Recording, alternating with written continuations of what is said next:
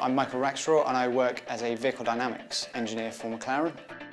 Primarily, I'm responsible for running of the simulator.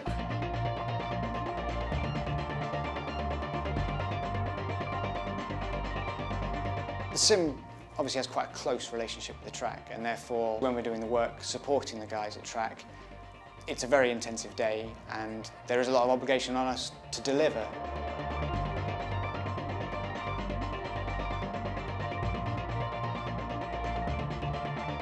I imagine many of the gamers probably haven't worked with engineers directly.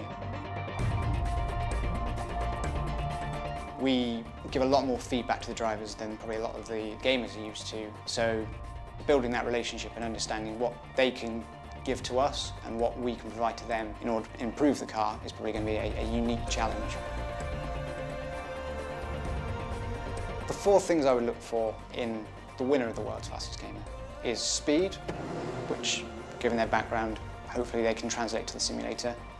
Consistency in terms of what they can do with the car from 9 o'clock in the morning through to 7 or 8 o'clock in the evening. Really good communicator, someone who will say what they feel in a really constructive manner that will help with our development. And finally, someone who's enthusiastic. This is Formula One, it should be something they enjoy and they want to do. It's long hours, it's quite challenging work, and therefore we want someone that at the end of the day is still giving us as much as they were at the beginning of the day.